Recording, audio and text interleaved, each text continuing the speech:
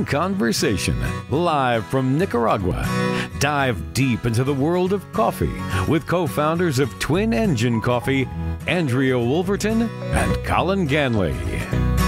Welcome to Brewing Conversation. This is Season 0, Episode 9. My name is Andrea Wolverton. And I'm Colin Ganley, and the subject we're going to discuss today is the research. What does it take? What did we do to prepare to move to Nicaragua from Italy? Being two Americans living in Italy, moving to Nicaragua in a country with a language that we were not fluent in and that we didn't really understand all that well. Right. Well, of course, this was when was that? We started, I think like 2011, probably reading 2000, maybe end of 2000. I think you've always kind of had it up your sleeve somewhere. So maybe you started way before that. But so there's some resources we learned that. Well, let's take people back in case they haven't heard the previous episodes. So I've been traveling to Nicaragua since about 2004. And I was traveling here for work and had seen 6 of the big cities around the country, but only sort of lightly, and spent a lot of time in a couple different cities, Esteli and Managua, which were both places we did not want to live. We liked the idea of Nicaragua, but not necessarily those cities. They weren't exactly what we were looking for.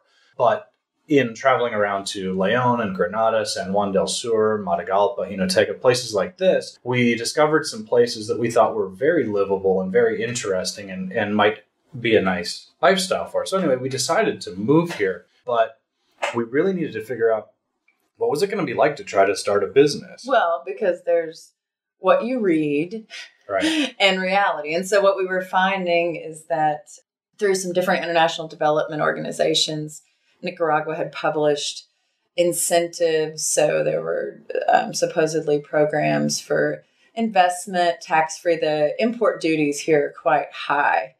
So those kind of tax-free incentives can be significant in dollar terms. So we were looking at that. We were looking at, how did we get our dog? For me, I was, I had my 11-year-old Weimaraner.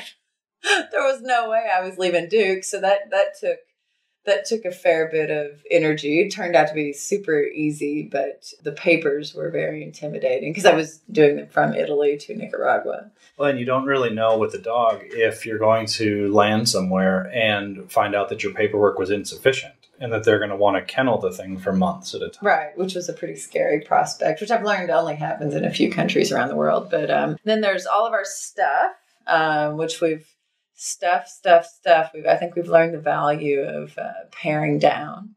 Yeah, for sure. Trying to.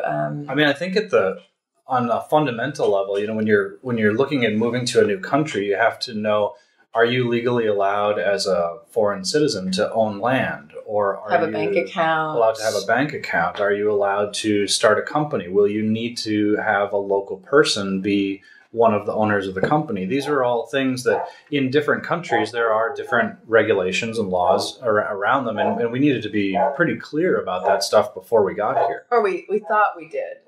What we found is that it's virtually impossible to understand another country's institutions until you live it, like getting a driver's license and, the reality versus what's on paper. But we tried to dot our I's and cross our T's as much as one can do from abroad. And then, so what did we actually do? So you came, I was still working. I was still doing some consulting. And then you came from and set up shop, right? So you came and bought a vehicle and rented a house. Yeah. And filled the refrigerator with food.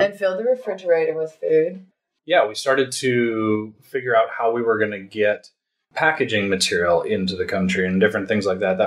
It took months, really, to get everything figured out, from the roaster to the packaging material, all that international stuff. The local stuff about like buying coffee and finding the farmers was a whole separate. Yeah, I think what is really not obvious to someone who doesn't live in Nicaragua is that, the raw materials are beautiful, but anything to add value, so any machinery, packaging, etc., at any decent, competitive price, there's just not an industry here. So that virtually all of it has to be imported. So where we found ourselves in this interesting situation as a small family, starting a small family business, was that we had to become an importer and exporter. We had to, play in the big leagues. And, we just figured it out and just started doing that. But it wasn't, I guess one becomes a bit accustomed, spoiled, if you say, to companies where you can buy 20 boxes at a time. And so we went to look for packing boxes, and they're like, oh, well, you can only get it in this free trade zone manufacturer, and your minimum order is 2,000 boxes of one size. So 2,000 boxes, it's a large capital outlay for a small company, but it takes up a lot of space. Like, where are you going to put 2,000 boxes? So, and that was the case. That was story after story of those type of things, which I don't know that research could have answered that exactly. I mean, unless you're just really going deep before you move. But in a lot of ways, we just had to take the leap. That's part of how we get value out of Nicaragua, too, is because we started this company with our savings, and we didn't want to go into debt for it. So we're able here to rent a bigger space than we could in, say, the United States with the same amount of money. And so we've been able to do some things more economically, as people would say, than we could in another place. And so we've definitely benefited from that. There are a lot of things here, though, that are more expensive than they are in, say, the United States is a good comparison to make. So, for example, a car here costs 30 or 40% more, even on the used market, than it does in the United States. Right. All appliances. It's all because of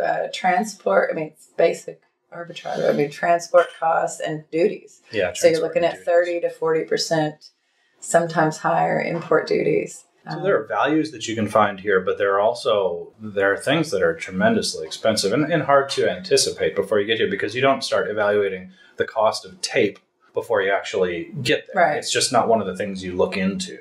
Right. I mean, as far as the research, I guess a lot of time was spent on residency, just trying to do as much due diligence as we could. However, in the end, I mean, so many things turned out differently. I think about when we host a lot of university students, and so there's this tendency of someone, and maybe when I was 20 it was the same, I don't know, but this tendency, okay, so how did you know this, and did this lead to this, and wanting to create this linear path of exactly how it's going to turn out. And a lot of time, I mean, in the end, most of the things that the research, it was helpful, but it turned out pretty far from the actual experience. So I didn't do a lot of research outside of talking to all the people I knew here, which is, I guess, quite a bit. But you actually did a sort of a more formal investigation into what coffee was like in Nicaragua. Can you talk about that? Yeah, so it was part of the month or so that I spent here specifically. I was funded to specifically come and just really trying to understand the whole coffee value chain, from the farmer to the patios and the drying facilities, and then packaging.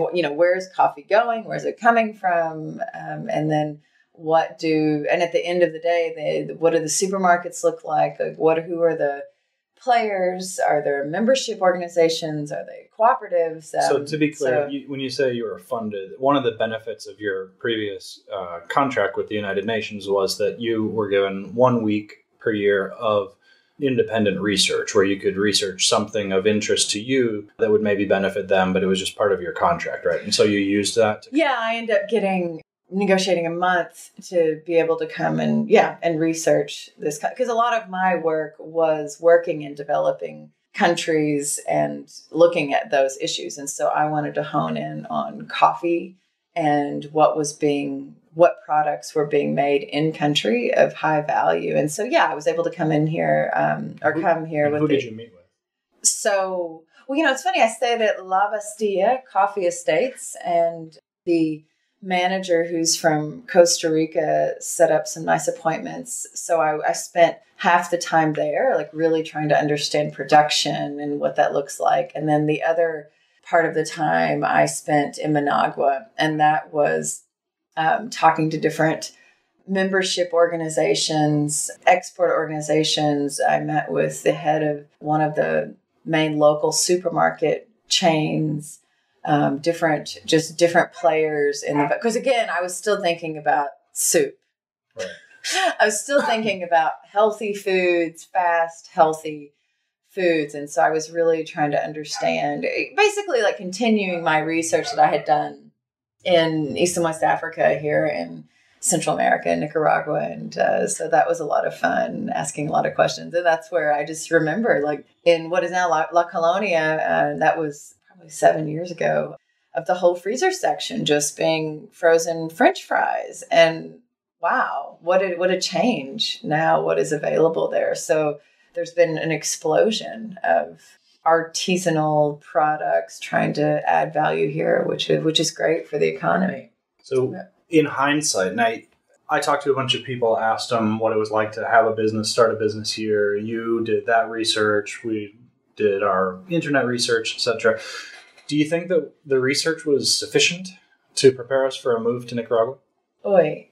I don't think there is research that is sufficient for someone, we are not from Latin America or Spain or a Latin, if you will, in the true sense of the word, background. So there are just different cultural, and plus I had only in a developing, undeveloped, and however you want to refer to it, I think it's really hard to anticipate the institutions, bureaucracies. I mean, these kind of things, you just, until you feel it. I mean, the residency requirements were helpful.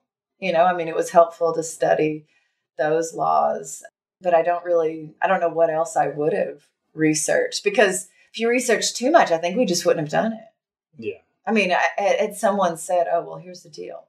I don't know. I really don't. I don't know. I've been like, oh man, I don't know. That sounds hard. That sounds a lot harder than I think it's. I mean, we thought it was going to be a challenge, but there's been some blood, sweat, and tears in the real sense that I, totally didn't anticipate. I don't think any entrepreneur does. Yeah, I think it's kind of like what we were talking about with the naming of the company. At some point, you just have to say, okay, I've learned what I think I can. I could spend more time looking, but at some point you just have to take the leap and just decide to do it. It's the classic economic idea, expectations or projections based upon past behavior. I mean, you can research, but you can't predict the future. And that's what we often forget, that it's not going to stay the same necessarily. And so that's been part of a big part of what we're doing. But yeah, it's also why I have gotten out of the habit giving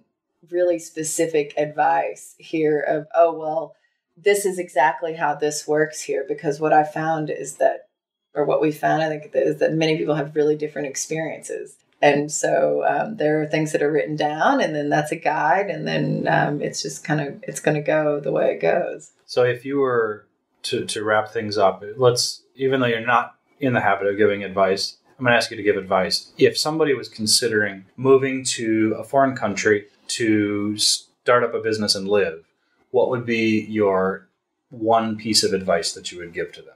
Well, I think the basic, what are the legal requirements for me to own a business, seem to get overlooked a lot. Like, can I get residency, and can I open the basic things to start a business on the technical side? But on the more touchy-feely side, there's a tendency to be constantly comparing it to what you believe is the way it should be, the way it was in your country, etc. And it's not that kind. Every country, well, in most cases, are sovereign countries with their own rules. And the sooner you can let go of what you think it should be versus what it is and how you're going to move forward in that, well, just the happier and more content you'll be, because, man, fighting that every day is a lot of work.